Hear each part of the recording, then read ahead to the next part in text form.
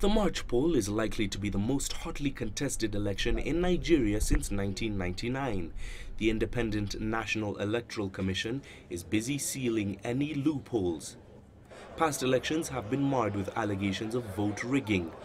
INEC says it's keen to deliver a fair election. On February 15th, the Commission met again, reviewed the new developments, and took a decision on how best to utilize the 6-week extension to add value to our operational and logistical preparations for the elections.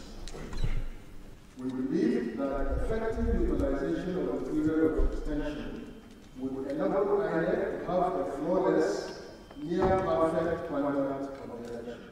Jega and his commission were appearing before Nigeria's Senate to give a brief of election preparedness. He has explained the areas where we believe we need to explain, especially of this issue of reader's card machine that will read the voters. And I think it is a good one because initially I don't agree with that, but when he explained to us, I felt it's another way to reduce rigging. Early in February, the country's Electoral Commission postponed the elections due to take place on February the 14th to March the 18th.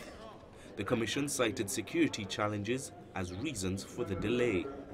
The election will pit incumbent President Goodluck Jonathan against former military ruler Muhammadu Buhari. Mahe Mutwa, CCTV.